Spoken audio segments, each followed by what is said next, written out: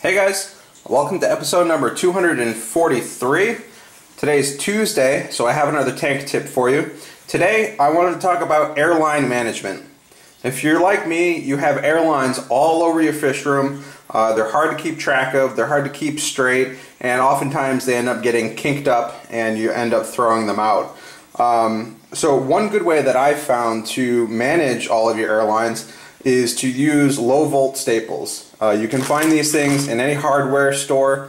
It's in the electrical aisle, and you can get them in big boxes like this. You can also get them in smaller bags, and for pennies a piece they do a really good job at managing your airline hose. So all you do is take a hammer, and with a few quick taps you've got your nail in place.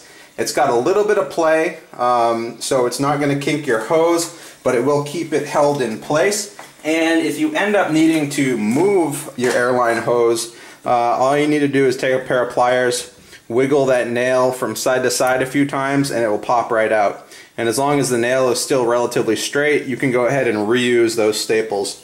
Anyways guys, I hope that's helpful, and I'll see you guys later.